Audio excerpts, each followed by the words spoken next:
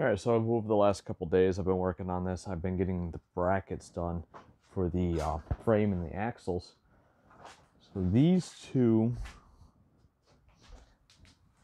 right here with this set will go for the upper links, and then these two and these two will be for the bottom links. I had to build this onto a piece of angle iron so I'd have more surface area to weld to the bottom of the axle. The axle's not a square tube, it's just like a U channel. So today I want to get them welded to the frame. We gotta get the frame cleaned up, get all that powder coat off there. I also have to verify these links are all the same length, so that way when I put it all together, I can use them to make sure that the axle is square to its mounts. I did end up buying heim joints for these, which will be here this week. So I will be modifying these and getting rid of them crappy plastic bushings that are in there. Probably would have been better if I just started off with some DOM tubing and built my own to begin with, but you know, working with what I got. So I think I'm going to get the grinder out and start grinding off the powder coat on that one. And then I want to set the angles. I've cut the two brackets to go on there to be a 40-degree angle to the axle. So I'm going to tack weld one side down, and then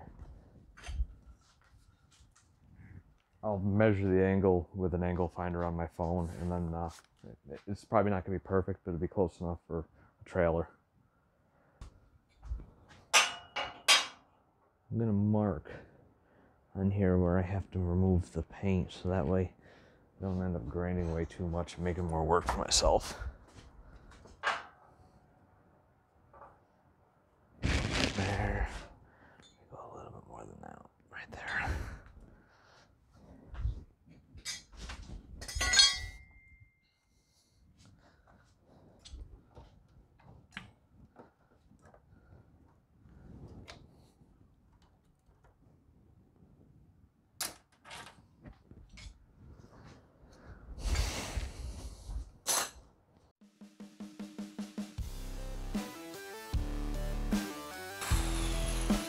The smell of burning powder coat was lovely this time of year.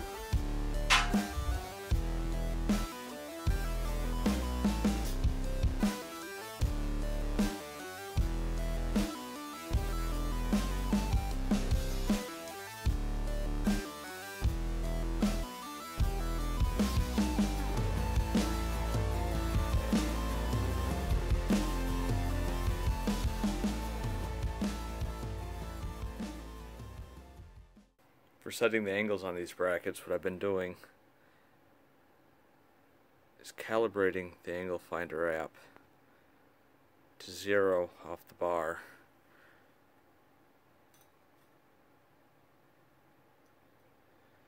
I guess that one's going to be 41 degrees. Let's see if we can get these close to being the same. Alright, so they're both 41 degrees. I'm going to leave it like that. I'm not gonna try to adjust them down to 40. So I'm gonna put some more tack welds onto these now and get that all tacked in place, and then move on to the next one.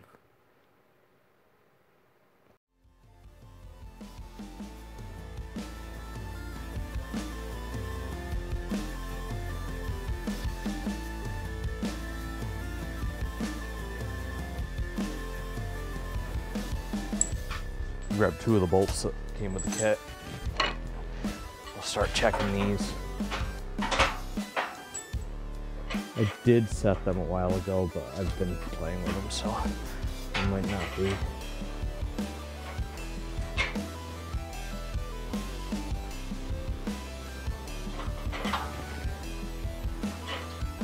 Alright, that's alright.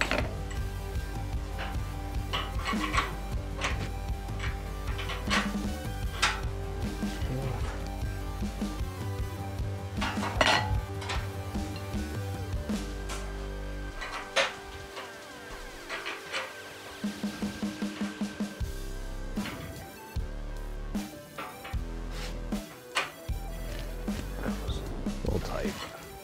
Be alright.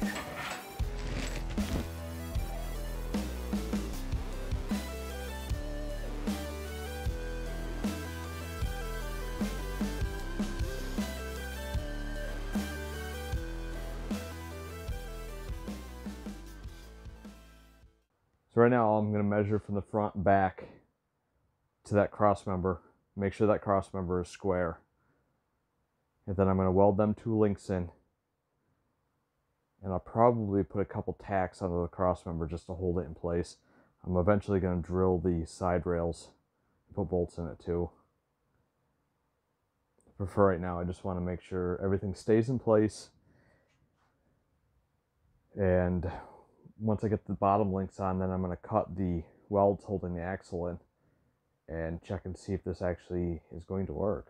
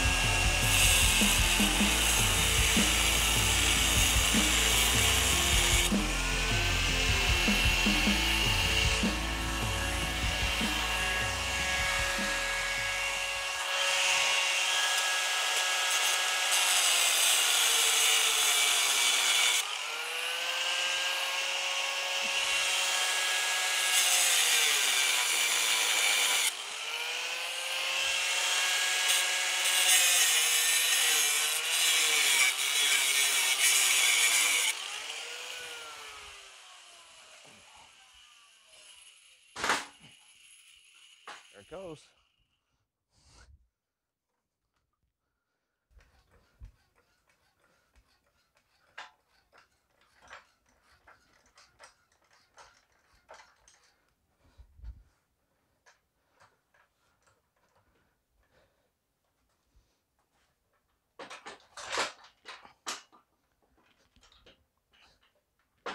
The top links are doing a very good job of keeping that stabilized.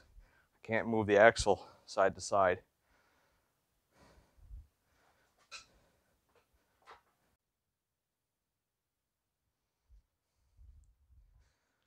All right, so what I'm doing now is I'm going to remove the wheels one at a time, and there's a piece of angle iron under here that was for the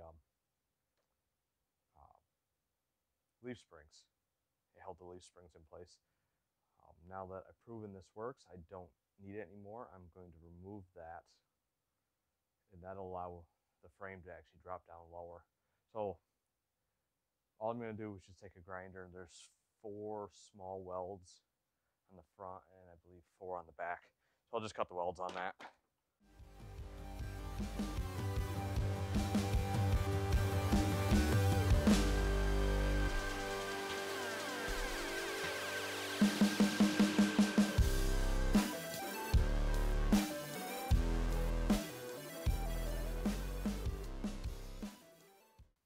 All right, so that right there is fully down with the axle sitting right on the frame.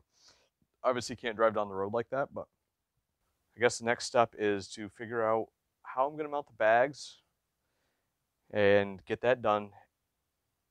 The heim joints and all the accessories for them will be here this week.